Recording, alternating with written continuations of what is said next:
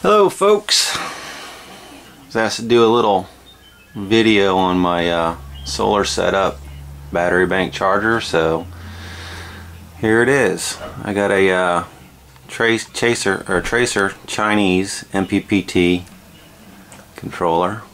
You can find them for less than $200 now. Really good unit for Chinese, of course. There are more expensive ones out there. Got a little what's up meter. So I can zoom in on that. Right now the batteries are charged. It's just keeping a little half amp trickle charge in there. It's using about 8.1 watts. It's a little overcast, but every now and then we get some sunny, sporadic sun coming through. This is the little box that comes with the Tracer. It gives you some information. It's not as good as a Bogart. I'll run through a few of the settings for you. It shows 14.3 volts the battery. And if you go over, that's your light output, because you do have a output down here. I don't know if you can see that in the video, but 450 amp hour batteries. I'm only charging 4. They're in float mode. Shows your wattage coming in, then 24 volts coming down from the PV array here. So gotta focus in on that. And I just got 400 watts up on top of the roof in series parallel. And they come down into those two bus bars and goes to number 8. And I've got a PV disconnect, so I can shut the panels off if I need to work on the system.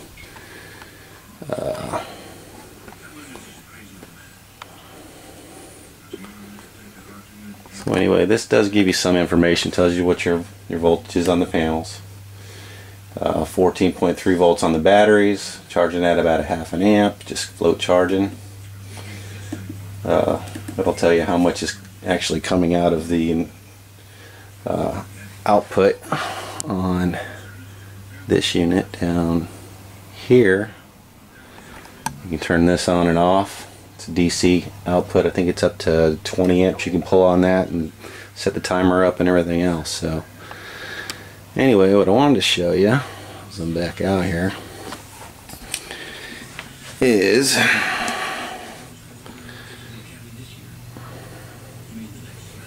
there's 6 T105 6-volt Trojan batteries. They're wired for 12 volt. There's series parallel 6 6-volt batteries, but it's 12 volt going out to the inverter. On this side over here, I have the 1500 watt Tiger Claw. I'll try to get a better picture of that in a second. Right now I'm on a tripod fumbling around. But what I wanted to show you is I've set this up where I can actually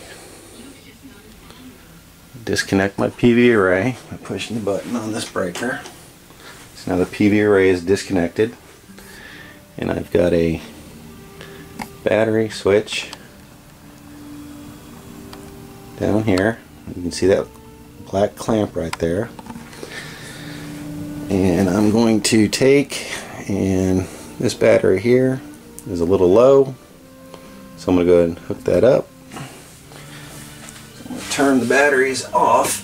I'm going to take my positive lead, positive on the battery, my negative lead I keep over here away from the positive lead, and I hook that to that. Then I'm going to turn on battery 2, because battery 2 is for the charging station. Now what you'll see is that on the controller now, it's got a red light instead of a green light. It's no longer in float mode, and the PV up there is still off. So I'm going to go ahead and I'm going to try to get a little closer here.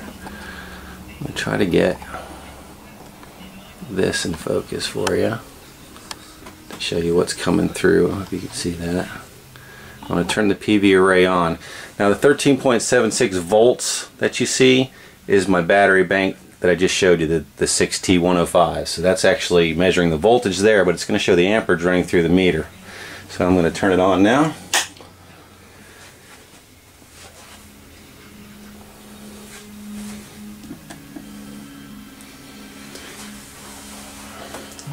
And now the tracer's going to kick in and start working. See my wattage going up, 200 watts, 14 amps, 15 amps, 16 amps. It's just climbing, 246. That's 400 watts a panel in December. The sun's way down. They're fixed panels. They're probably at I'd say 40, maybe 43 degrees, but they're fixed directly south. So I'm putting out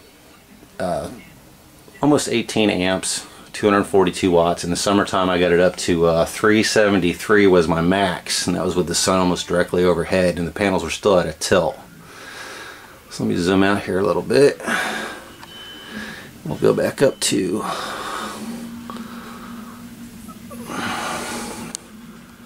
see, it's showing 13.9 on the, that's actually reading that one single battery by itself.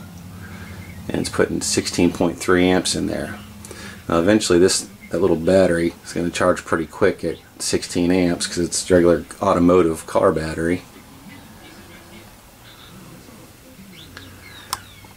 And you can see that it's got showing, it's not flashing, so it's not in float. Showing the PV, is it good? And like I said, all I did was run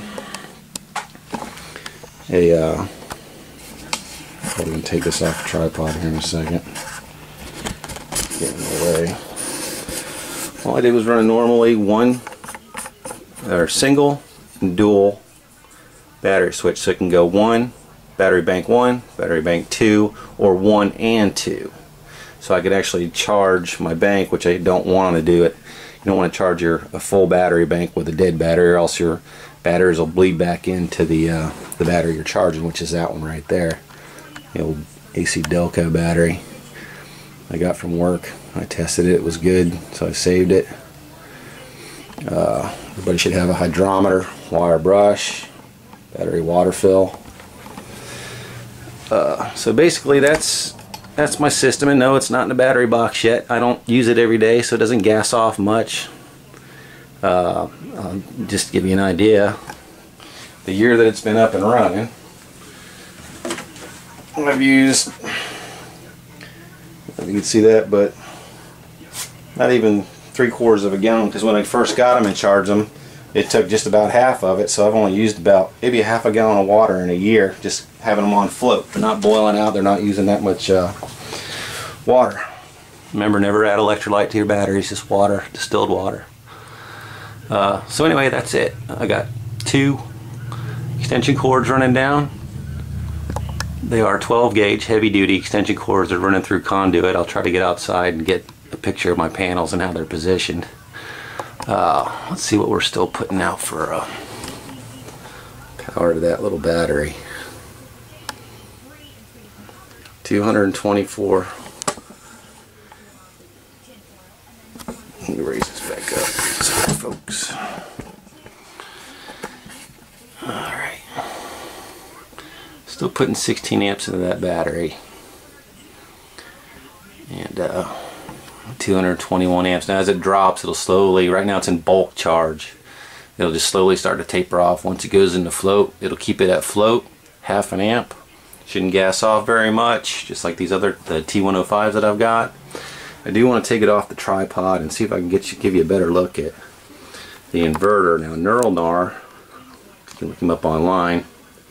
He just did a video for back feeding through. He made a special cord. You got to watch the video. It's really important to do it the right way. See, I have a place right there where I could actually hook my battery charger up if I had to charge these real quick, if power came back on and I had power for a little bit. Got notes from my son so it doesn't goof anything up. But I could back feed through that electrical plug right there with this inverter. Unplug this. And he also did a sorry about the strap. he also did a review on this 1500 watt pure sine Chinese Tiger Claw inverter, and he seemed pretty impressed with it, so I decided to pick one up. Of course, everyone's got to have their kilowatt meter. That kilowatt meter just runs this power strip down here. I can turn on and off. Another thing that I'm getting ready to install that I haven't done yet, you need to get one of these Class T fuses. This is 200 amp. Should be plenty for the, there's a little inverter there.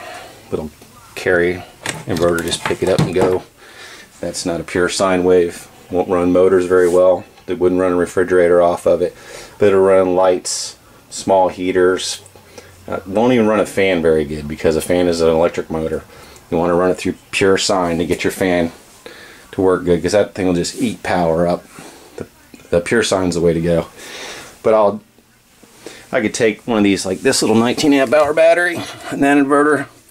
I could run a fluorescent bulb that takes maybe 20 watts probably all night long. Got a bigger one back there, and I just charge these periodically. But that's my main battery bank, and I'll try to get outside and do a video. Let me show you real quick on the. I'm going to turn the PV off, and you'll see that battery's already in float. It's already dropping down. There's only what's 14, still 200 watts, but it's dropping down. Battery voltage on this particular battery is almost 14 volts. It's probably going to overcharge a little bit, help desulfate it, which is good. That's what the charger's designed to do. But I'm going to kill the PV. You'll see that light go off. And I'm going to switch this back to off. And then I'm going to disconnect my negative battery, and I just kind of hang it. Right now that's not hooked up because I don't have the fuse in yet, but I just disconnect that. Hang this back up out of the way, just in case somebody inadvertently hits my switch. I don't want these live touching each other. So I'm going to go back to battery bank 1 first. You always want to switch your batteries first. And then you want to turn on your PV array. And that's going to be those batteries right there. Now those 4 are hooked up just for this purpose. I left the other 2 unhooked, so it's going to be 4. And I'm going to turn it on. Now my PV array is on. See the light PV. Panel voltage 40. And right now it's 13.5 is what those T106s are doing. And you can see that since I just turned it on, I had disconnected the power to the tracer MPP controller, so it's going to ramp up a little bit, and then it'll settle back down to the 0.5 amps and just barely keep those trickled.